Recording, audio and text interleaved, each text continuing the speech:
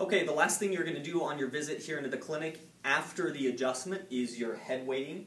This is both rehabilitation and a neuromuscular re-education. This will help cement that adjustment into place and make sure that your adjustments are building on each other.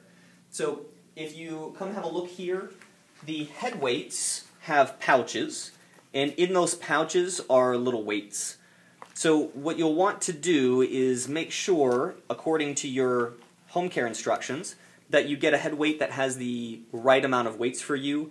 Usually that's either going to be 1 and 1 or 2 and 2 in these middle pouches here. So this one's got 2 and 2,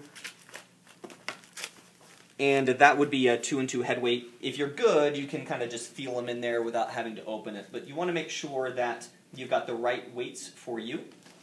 And then Amanda here will show you how to put them on. So she's using 1 and 1. That's the right weights for her.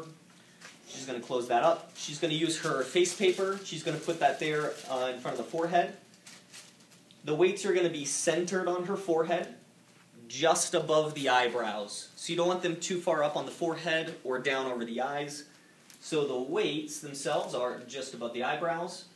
And then what she's going to do is a march. So that means opposite arm and leg. Right arm is going to raise up to where the elbow is at the height of the shoulder, and then the left knee is going to raise up to the waist. There you go. She's doing it on heels even. And then you'll switch, right? So then the other arm and knee come up, just like so. This is not cardiovascular exercise, so don't worry about doing it quickly. The important part is to do it correctly. Now, she's looking straight ahead. There's a clock up on the wall if you need. She's going to start with about 2 minutes and work her way up to about 4 minutes or so. You'll do yours according to your instructions. If at any time the weight starts to feel heavy, or if your neck faults, so if, for example, turn sideways here, if that weight gets heavy and her head starts to fall forward, then go ahead and take the weights off. You're done for the day with the head weights. Or if her neck buckles underneath to try and hold that weight to more over her spine, same thing, you're done for the day. At that point, your neck is exhausted. You should be able to essentially hold your neck just like normal without really feeling that weight there. The other things that people do that are wrong, if you turn back to the camera for me, they'll do just, instead of bringing the elbow and the knee up to the correct height, they'll just kind of swing the lower limbs. So do like a half mark. There we go. So this right here is not getting the full benefit. We are doing that range of motion because of the neurologic stimulation that it's creating. And so just kind of waving those is kind of cheating yourself out of the benefits there.